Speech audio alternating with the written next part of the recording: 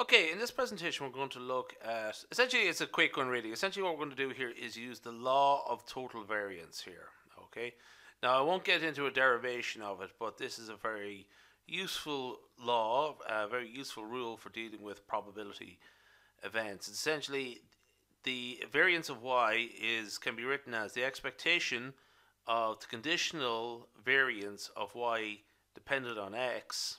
Okay, so you see that in internal part there, variance of y dependent on x, plus the variance of the expected value of y dependent, conditional on x as well. So it's the variance, the expected value of the variance of the conditional variance plus the variance of the conditional expectation. Okay, now I won't get into a derivation of it. So essentially, what we're doing here is taking it as a statement of fact.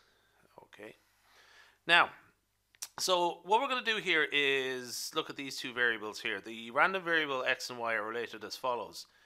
X is conditional on y, y equals y, with specified as follows. So it has a mean of 2y and a variance of y squared.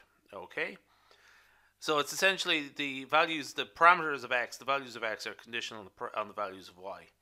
But we do know what the distribution of y is. Y is a normal distribution with mean 200 and variance 100. Okay, so essentially what we have to do here first off really is just actually, the question is derive the unconditional variance of x, x var x.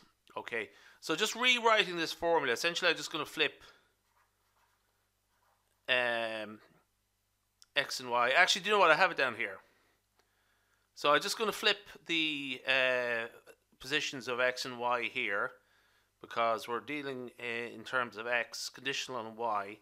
So we start off with, we just re-express that formula there as follows. Okay. So you can just check x where y is and y where x was and so on. Okay. So the expected value of the variance of x conditional on y is given as follows. It's essentially y squared. Okay, so the expected value of the variance of x given y is essentially the expected value of y squared. Now the variance of the expected value of x conditional on y, there we are. So it's essentially that's what gives us it there, 2y. Okay, so the expected value is 2y. So, straightforward enough, really. So, the expected value of y squared plus the variance of 2y. Okay, that's how we get here. Now, so I'm going to break it up into two parts. So, the expected value of y squared can be written as the variance of y, which we know, plus the expected value of y to be squared, okay, which we also know.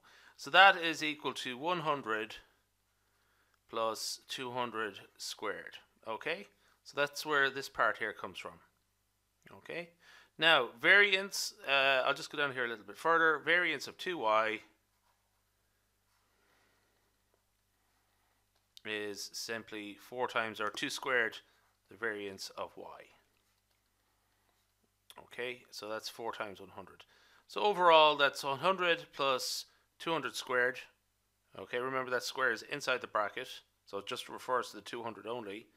Plus 4 times 100, that gives us 40,500. Okay, so this bit you should watch out for. If you know, just actually this bit like sort of might trick you, but remember this expression here. This is just a reworking of the standard expression for the variance of a random variable, just rearranging it. Yeah, so that's it. It's a short enough one, really. The key thing here was using the law of total variance in a worked example. All right, we'll leave it there.